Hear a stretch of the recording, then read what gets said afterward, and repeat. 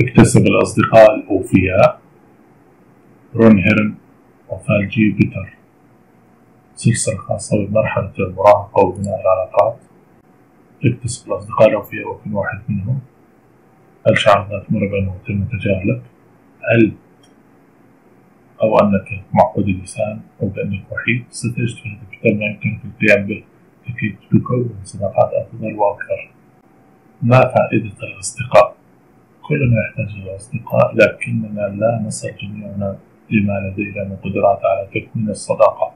إذا شعرت بأن لسانك قد انعقد بين مجموعة من الناس وصارت الخجل وأخطأت خطأ فصرت بسبب صديق، فأنت لست بمفردك، فالقدرة على تكوين صداقات وكذلك الحفاظ عليها من الأمور المهمة لسعادتنا ونجاحنا في الحياة، حيث أن تحسين مهاراتنا في تكوين الصداقات يعد ضرورة حتمية. وهنا يكون لهذا الكتاب أن يساعدك. كيف تتواصل مع الآخرين؟ في هذا الكتاب ستجد ما يساعدك على تكوين صداقات مثل معاملة الآخرين باحترام الكناسة، والتمتع بروح الدعابة، الإنصات بعضنا لبعض، والعناية ببعضنا البعض، وأكثر من ذلك. اتخاذ الخطوة الأولى يعتبر أساس شأن، وفي ذلك شأن معرفة الطريقة التي تبدأ بها الحوار، كيفية الاستمرار فيه. وستجد أيضا الكثير من المقترحات الخاصة بشأن كيفية تحسين هذه المهارات وخلق طباع مبدئي جيد. يمنح الكتاب اكتسب الأوفياء وكل واحد منهم 10 نصائح خاصة بالتواصل مع الآخرين، بالإضافة إلى مجموعة من المهارات الاجتماعية التي يمكن استخدامها في العديد من المواقف الاجتماعية.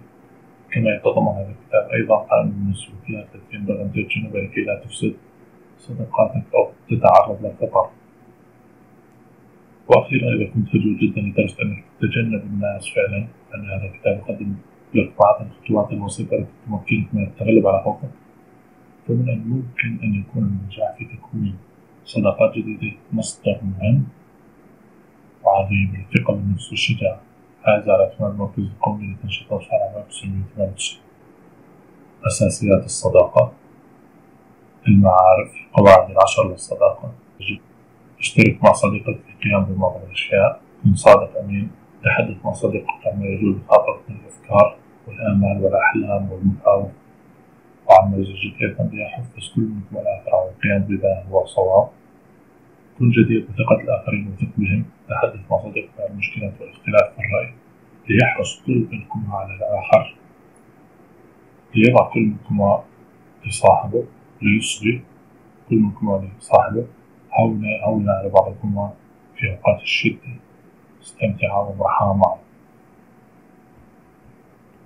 والمقصود بالمرح ليس مجرد الهزل والنكات. عليك إدراك ما يمكن من بداية من الخير.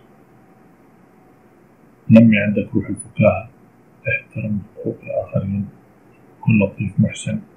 كن متعاطف، لا تكثر الشكوى. لا تتوقف عن التعامل مع الآخرين بطريقة ودودة. مقابلة الناس وتكوين صداقات. وحدات بناء الحوار. البداية. مهارات الحوار. انظر إلى الشخص الذي تتحدث إليه.